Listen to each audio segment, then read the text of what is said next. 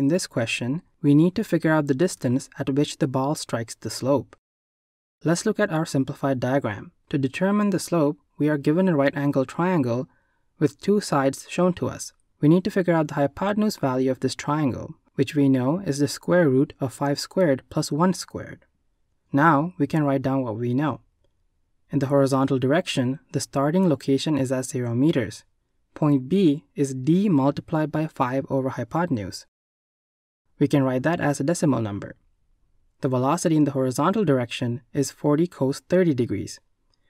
In the vertical direction, we have the starting point at 0 meters. Point B is at d multiplied by 1 over hypotenuse. We can also write that in decimal form. The velocity is 40 sine 30 degrees. Don't forget gravity, which is negative 9.81 meters per second squared. Now we can write our equations. The first one is for horizontal motion. We can substitute what we know in and then isolate it for t. Next, let's write an equation for vertical motion and substitute what we know in. We now have two equations with two unknowns. Solving the two gives us our answer. Thanks for watching, and if there are ways to improve these videos, please comment below.